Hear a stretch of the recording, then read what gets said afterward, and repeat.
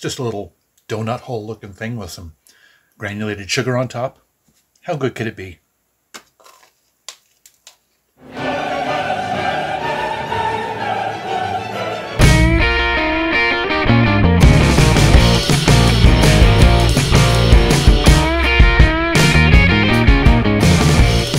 Greetings one and all, and welcome once again to Tom's Hit Parade. By the way, I invite you to hit that subscribe button, give me a thumbs up if you like what you see, share this video with your friends, and leave me your thoughts down in the comments section. I would really appreciate it. So yes, I've been gone from YouTube for another, what's it been, 3 weeks? Of course, you know, I did an entire series of 5 videos, so that kind of took it out of me. But yeah, I just needed a little bit of a rest, and I'm glad that this YouTube thing is just a hobby for me, because I would kind of suck at rolling in the money with as infrequent and irregular as I post videos. But I want my heart to be in as many of these videos as I can. So, and yeah, just the last few weekends I've been a little bit tired, not quite feeling the mood to do a video, and you know when you're not in the mood to do something, it's not going to turn out right. And you know, I've just been enjoying some snuggle time with my kitties, and you know, just a couple other little things, not having to worry about a whole lot else. You know, just dealing with, you know, the regular life stuff. Fortunately, no irregular life stuff for right now. But anyway, I could go on and on about that. But let's get to the meat and potatoes of today's video, and that basically at the crux of this video is a question.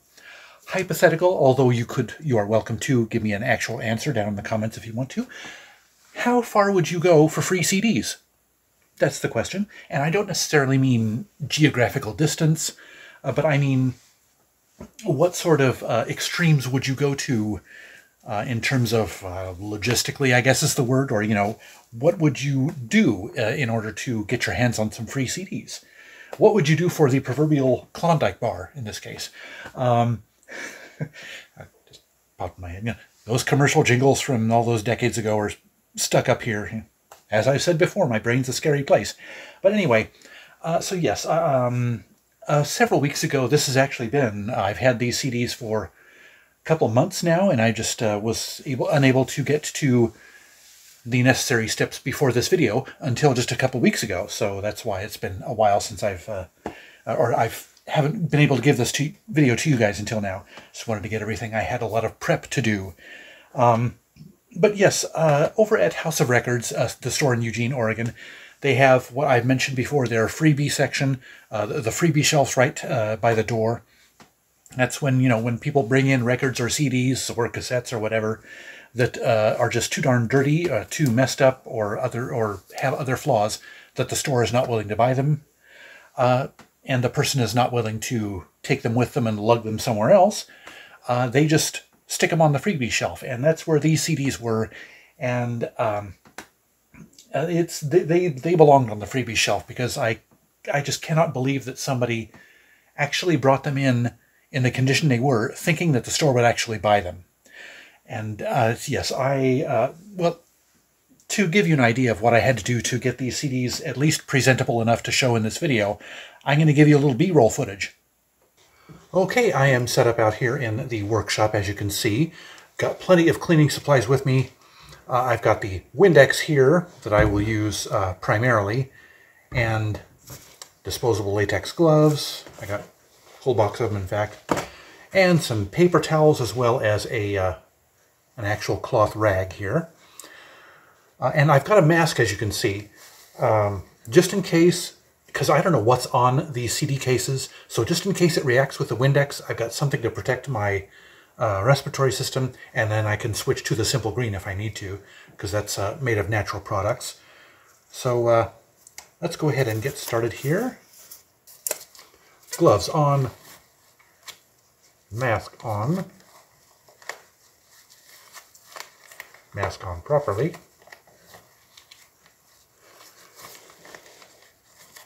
As you can see, I've got my phone here with a tripod, so I can show you the CDs and their condition as I go through them. And yeah, these are not, these are really, really grimy CDs. I've never seen CDs this grimy before. And I've also got a screwdriver with me because some of these I can't even get open.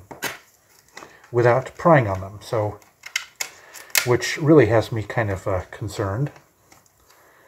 See if I can do this without inflicting damage on the CD.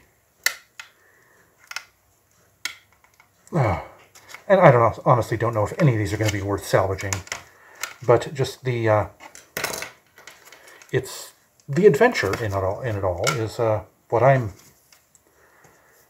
having fun with. Yeah, this is just really, and this makes me wonder what kind of chemicals these CDs came in contact with, if it is practically welding the CD case together. So yes, as you could see in that B-roll footage, these CDs were an absolute mess. Well, actually, not so much the CDs themselves as the cases. Some of the cases, I'm kind of surprised that I could actually see through the cases. They were so filthy. See through them to see what the cover art was and see what the albums were. But yes, an absolute mess. Did the precautions, as you could see, the mask and the gloves and all that stuff. Took me quite a while to clean those CDs, a whole afternoon basically. And actually most of the discs, about two-thirds, half to two-thirds of the discs were in decent condition. Some scratches, but they look playable. But the cases, the inserts were pretty much all water damaged.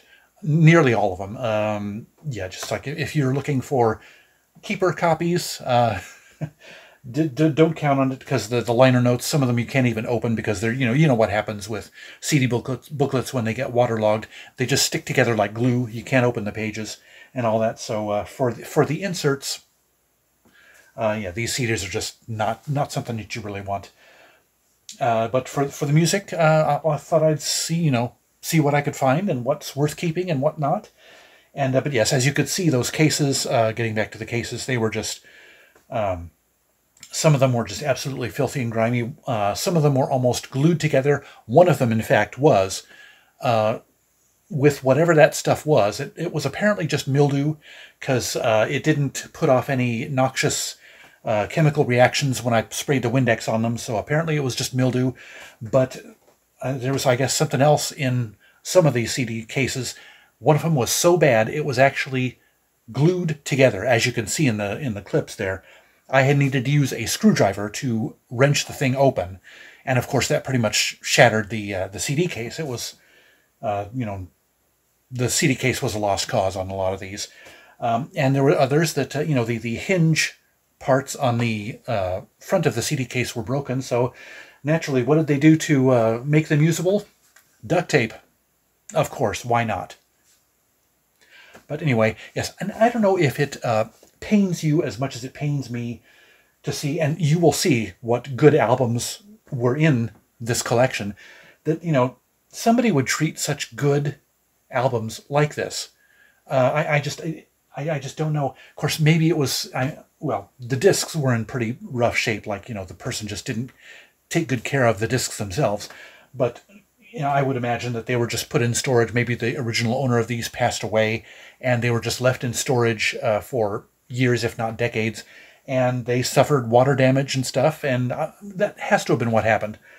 Up here in the Northwest, every once in a while, if you live in a certain place and you get enough rain in a rainy season, your basement's going to flood, which I would not be surprised if this is what happened with these. And but yes, I thought I would show you all the things that I got out of here, the stuff that I'm going to salvage, and even the stuff that I'm not going to bother keeping. It's pretty much junk. I don't know, I haven't decided yet if I'm going to throw them away or if I'm just going to donate them, because I doubt that the thrift stores are going to bother wanting to sell these. The discs are scratched up enough, and of course, as I said, the inserts badly damaged. But I kind of broke these up into groups. The first group is stuff that I already have in one form or another that is not worth keeping for me, because the ones I have obviously are in much better condition. Blue Sky Mining by Midnight Oil. And yeah, this one, the disc actually is not in bad condition. And another Midnight Oil, Earth and Sun and Moon. And this one, I think, yeah, there's some adhesive on the front of the disc. Oh, actually, I think it's, yeah. Oh, yeah. See, this here matches this here. So yeah, the CD booklet was actually stuck to the label surface of the disc. Disc is not in too bad a shape. It's probably going to waste too much time showing you the conditions of all these CDs. But anyway, and this one is something that not a lot of people have, that I was kind of surprised to see in this assortment here. It's an album called The Buffalo Skinners by a Scottish group called Big Country. My brother was actually a huge Big Country fan, and I actually have this CD. It's got a good song on it, by the way, called We're Not in Kansas. Listen to We're Not in Kansas by Big Country. And I see what I mean by the condition of the cases. I could barely read. I mean, it shows up better because of the light, the camera light, but yeah, in normal light, I can barely read what's on the back label. So. And then we have, the Traveling Wilburys. This is volume 3. And yeah, the disc was it's in okay condition. Yeah.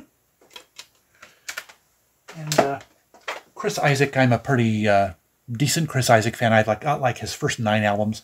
And this is, Heart-Shaped World. It's a pretty good album. And then Stevie Ray Vaughan and Double Trouble, In Step. I said Double Trouble. No, Double Trouble. Having trouble speaking today, apparently. And then we have Eric Clapton Unplugged. I think this one is the disc is not in great shape.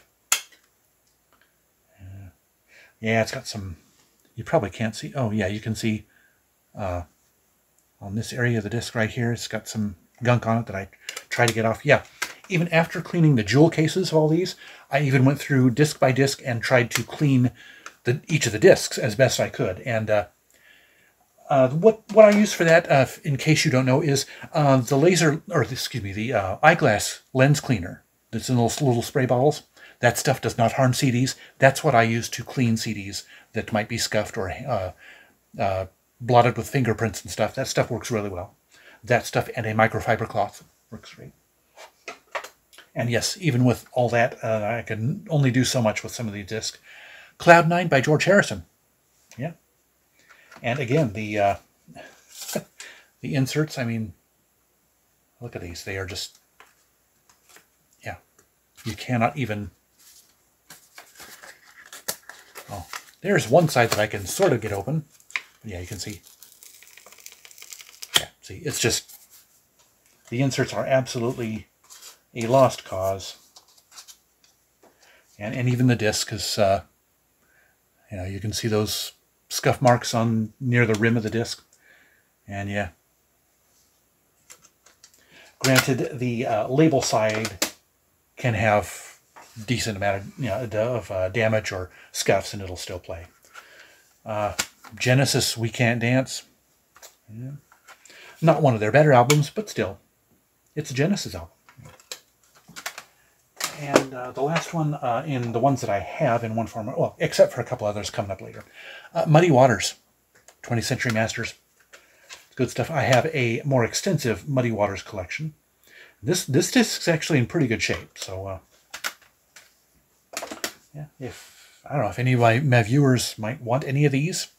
Maybe we can work out a deal with postage. Who knows? I won't charge you anything for the CDs themselves, but postage is a little expensive, And in this next group, actually, let me show you these other 3 first. I have them in a different section, but they go along with the category of stuff I already have. Jerry Lee Lewis. I actually have a 2-disc set of the Essential Sun singles, but this is just a 1-disc set of Jerry Lee Lewis, one of the early Rhino Records titles. And then History, America's Greatest Hits.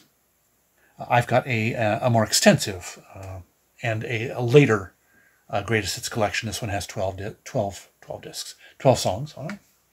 And yeah, this one, disc and the inserts actually, this is one of the rare instances where the disc and the inserts are in really good shape. This one could be taken to a store and resold, so I will probably do that. And Traveling Wilburys Volume 1. I'm thinking of Bryer. I don't know if you have either this one or America's Greatest Hits. I was thinking of sending these both to you in an upcoming package. If you'd like, let me know. If you're watching. And now this next group is stuff that was just too shabby to save. Both the inserts and the discs are just wrecked all to heck. Would be very surprised if any of these played without skipping. Led Zeppelin 4. Doesn't it just make you want to cry, some of these discs? Pink Floyd, Division Bell. This one is actually a personal favorite of mine. Together Alone by Crowded House. Great album, by the way. Their first 4 albums are excellent. And then a live album by the Jimi Hendrix Experience. Yeah, just brings you to tears how people treat their CDs, whether deliberately or by accident. The Beatles #1s. Yeah. There were actually several Genesis CDs in here. This was by far the one in the worst condition. Selling England by the Pound. Yes, sir. I might have the light a little bit too strong. I got a new light, by the way. I will show you. I've got the idea to do a kind of a behind-the-scenes and room tour video coming up soon. And I will, I just have a couple things to do before I do that. But yeah, that'll be coming up, and I'll show you my my setup, my new setup, filming setup. Jethro Tull, This Was. Yeah. And then a band that I've kind of been wanting to check out, but it won't be with this CD, Procol Harum Classics. It's a compilation of theirs. Just in really, really, really bad shape. All this batch of CDs here. Social Distortion, yeah, for you punk fans out there. Shed a Tear for that one being in really bad shape. And then we have, which one is it? Disc 2 of the White Album by the Beatles. Yeah. I figure I almost should have some sad violin music playing during this section of the video. And then we have Days of Future Past by the Moody Blues. Yeah. Too bad. Don't worry though, there are some keepable, if that's a word, gems that I'm going to hang on to and give a listen to. Packed by the Pretenders. I think this is a live album. I'm not sure. But, and yeah, you can see the back cover is shoddy. And then a 2-disc set that I was kind of disappointed because I wanted to check these guys out.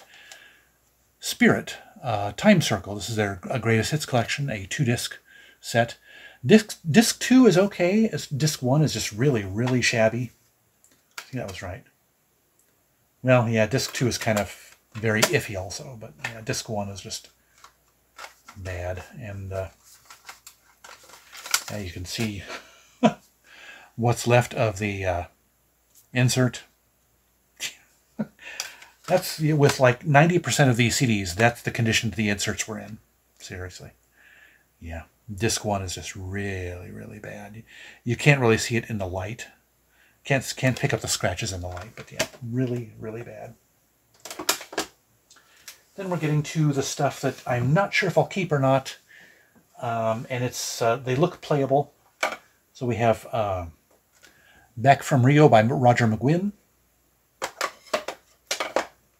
and Roxy Music, Avalon. Yes, these from this point on in these discs, and actually a couple of the other ones that I already showed you, I recased them all. Because, yeah, some of those CD cases had to go just straight in the trash. They were just... it's like, yeah, why didn't I keep the duct tape ones, right? Anyway. And this one, yeah, Neil Young, Crazy Horse, Ragged Glory. I have never been able to become a Neil Young fan. Part of it is his voice. His voice is, forgive me, but it's just my personal impression of his voice. It's a little on the whiny side. Just haven't been able to get into him. So, yeah, and this one I think is in pretty good condition, so fair condition. And yeah, you can see, you can sort of see the water staining on the insert, yeah. So, yeah, and then, oh, this one kind of hurt. This is Green River by Creedence Clearwater Revival. This is a 20-bit K2 Super Coating edition.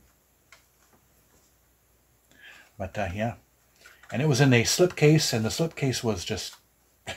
there was almost nothing left of the slipcase. I mean, yeah. Unprotected cardboard.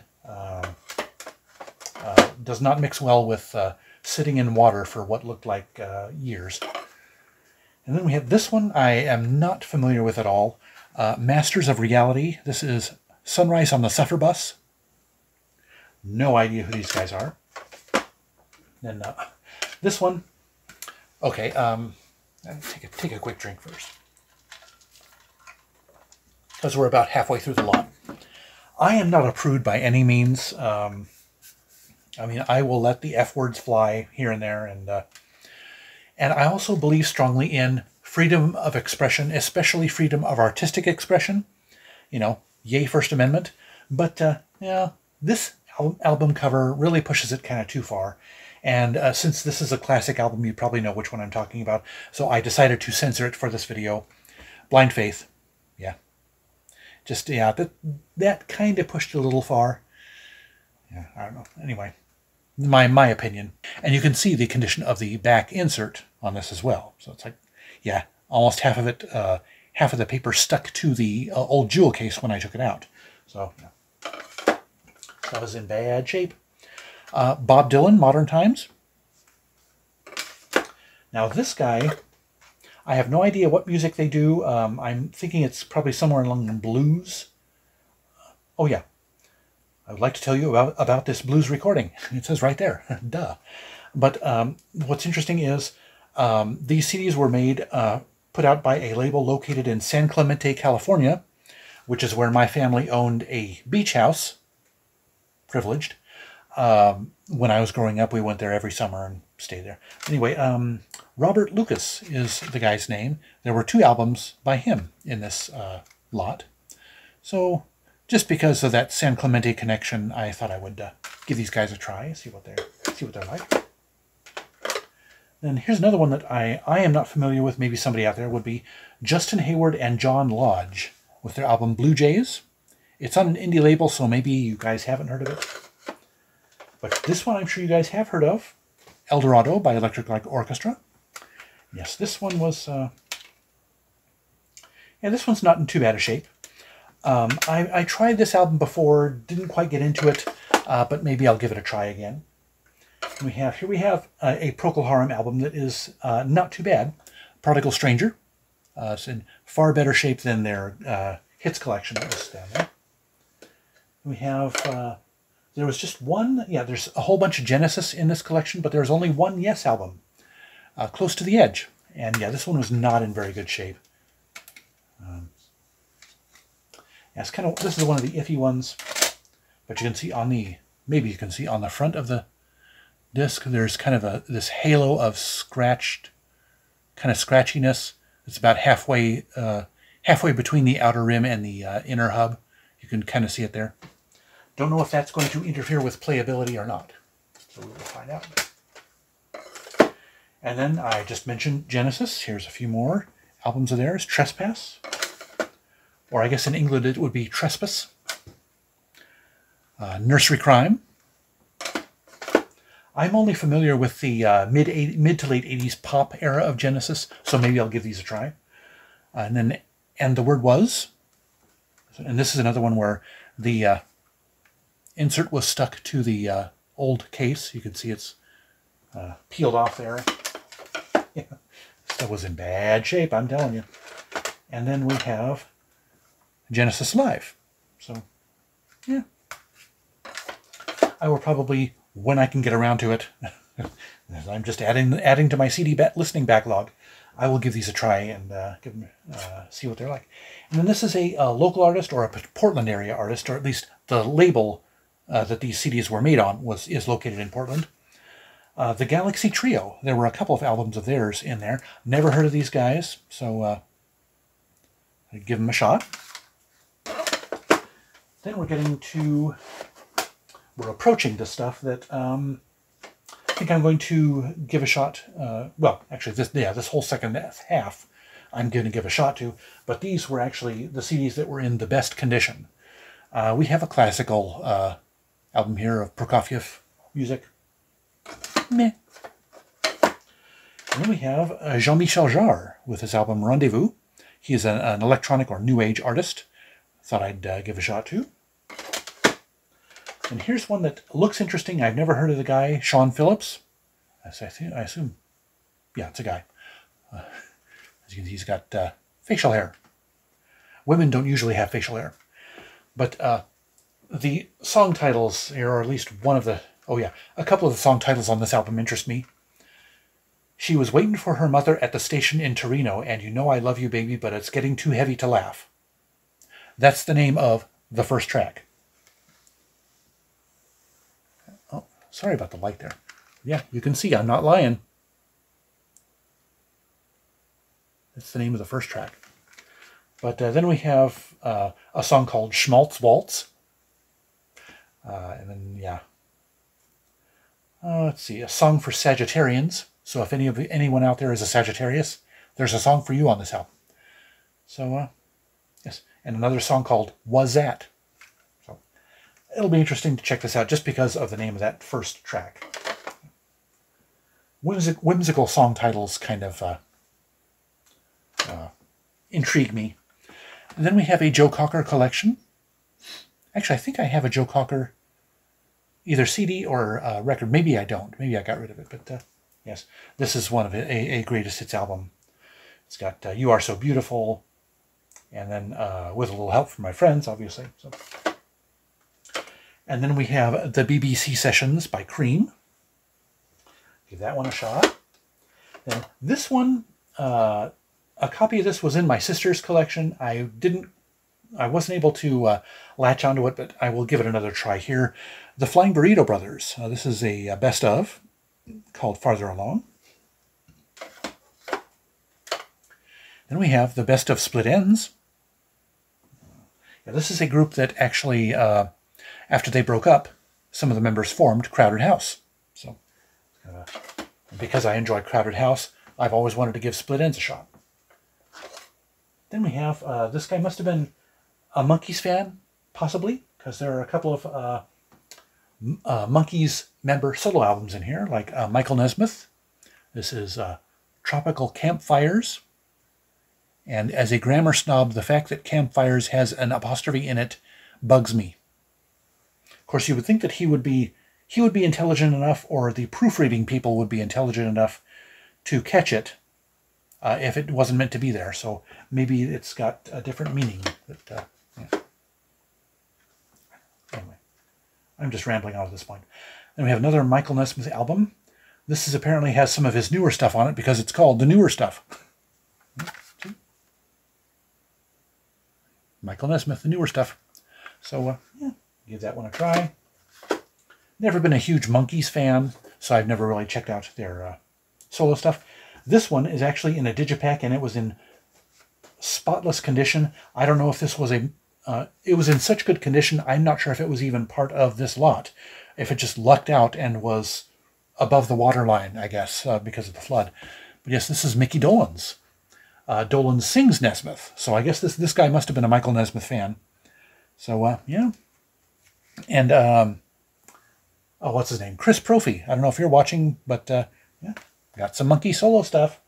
Chris Propfe is a Monkees fan, so maybe if I don't care for these, maybe you'll want them. Who knows?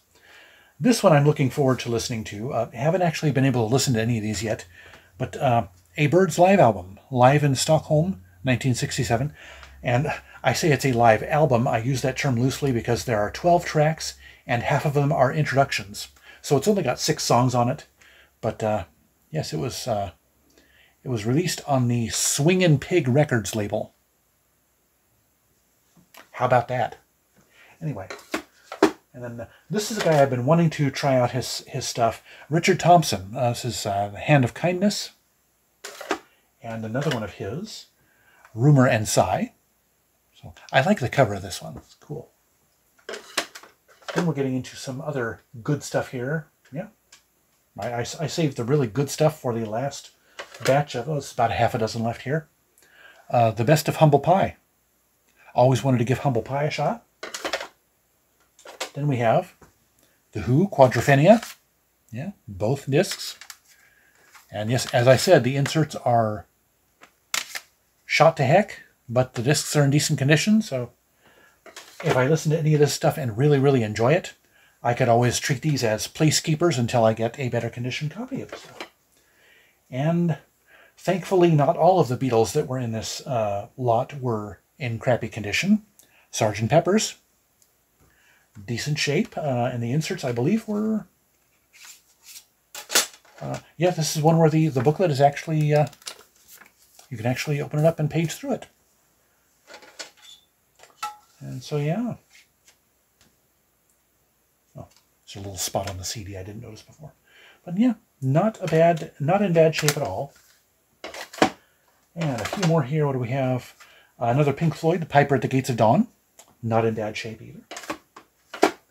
And yet another one, although I know this one is kind of looked down upon by Pink Floyd fans. I've tried to get into Pink Floyd, haven't really been able to yet. I've got a couple of their albums on LP that I enjoy, but still kind of, yeah, in a momentary lapse of reason. The original version. And then the final three in this collection, I guess now it's my collection, a 2-album set on 1 CD of Howlin' Wolf. Yeah. I've always wanted to check out Howlin' Wolf's blues stuff. I guess this has his self-titled album as well as a Moanin' in the Moonlight. So yeah, could be good. I guess I might need to turn the light down for future videos, but yeah, 24 tracks on this one. So, yeah. And then Morrison Hotel by The Doors. What did I tell you? Some good stuff in here. Thankfully, a few of them were in good condition. So yeah, it's going to give that one a try too. I have Doors compilation, but none of their individual studio albums. So give that one a try. And the final CD, perhaps the one in the best condition, maybe not quite, or the one in the best condition of the ones I don't already have. Heathen by David Bowie. Yeah. I don't know why I do this with every CD reveal, but yeah. And David Bowie is also an artist that not the hugest fan of, just have been having trouble getting into him. There's nothing that I necessarily dislike about him. It's just been having trouble getting into him. So what do you think of this little pile of CDs, huh? Not too bad for $0.00. But yes, of course, you know, a third of them, close to a half of them maybe, are going to go bye-bye right away.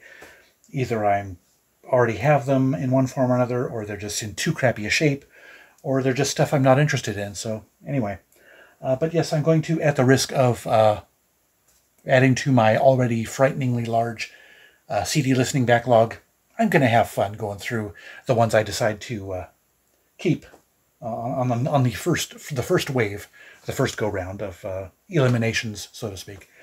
But yet, and I don't think you guys are going to want any of these. They're in kind of lousy shape.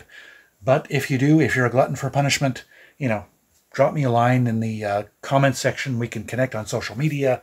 I can, you know, give you a quote for postage, whatever. I don't know. Don't count on, like I said, all the inserts are bad shape, and the CDs are not much better. But anyway, at the risk of this video getting any longer than it already is, that'll do it for this video. Be sure to like it if you liked it. And before you go, drop me some feedback in the comments section. I'd love to know what you think. Don't forget to subscribe, hit the bell icon to catch future videos, and hit my username to browse my old videos. Links to my socials and my favorite fellow YouTubers are in the description below. Otherwise, thank you so much for watching. I'll see you next time. And remember, life's too short to be a music snob.